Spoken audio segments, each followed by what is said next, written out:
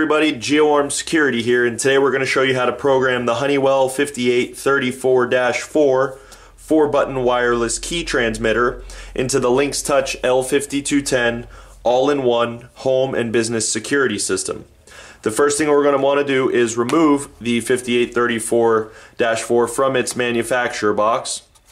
Simply remove the sticker that holds the box together, open it up, and keep in mind while you're opening this box, make sure you keep all the original packaging in resellable condition in the event that you need to return it. So we're going to go ahead and remove the key fob itself.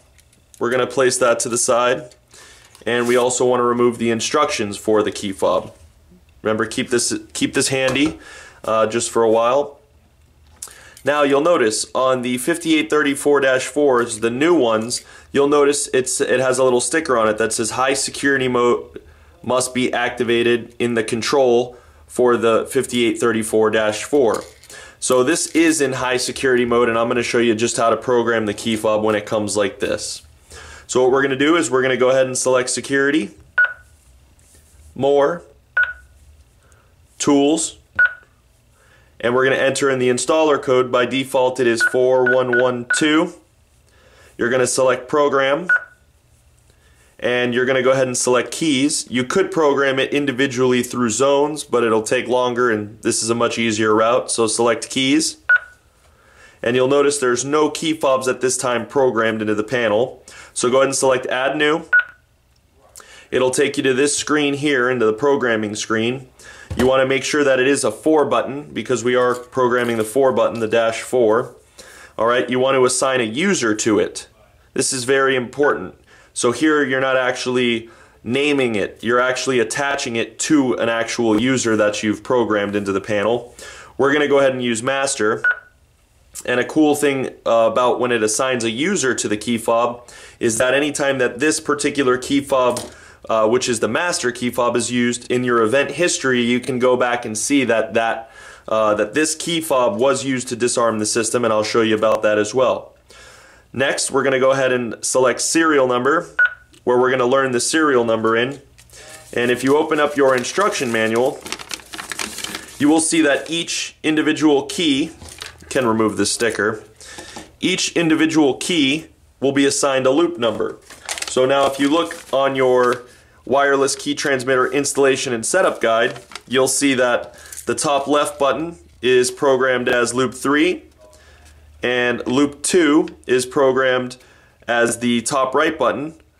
The bottom left button is going to be loop 4, and then loop 1 is going to be this auxiliary 4th button. So that makes it seem a little complicated. All we're going to do at this point is we're going to press the top left button in increments of 3. So 1, the panel will acknowledge with a beep. 2, you'll notice that loop 3, as we told you on the top left, will come up along with the serial number located in the back. Select it one more time, and that learns the serial number in.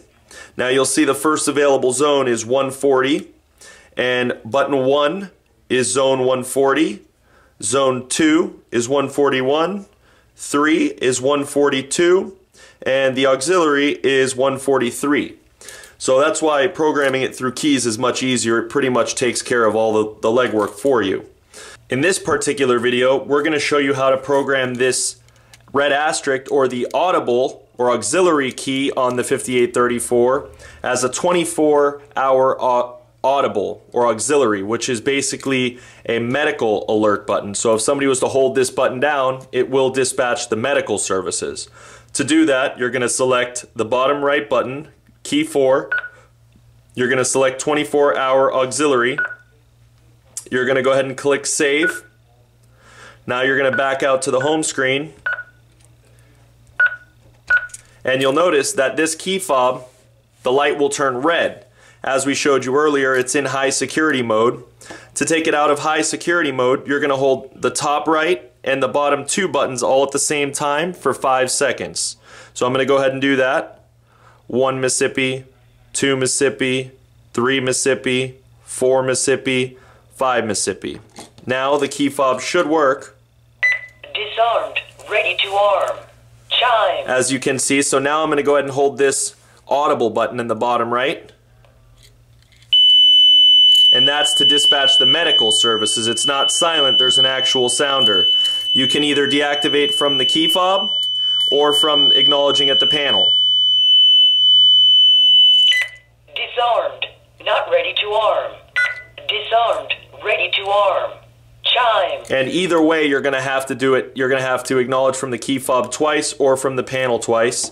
And that's how you program a 5834-4 wireless key transmitter into the LYNX Touch L5210 all-in-one home and business security system using a 24-hour audible or medical panic button.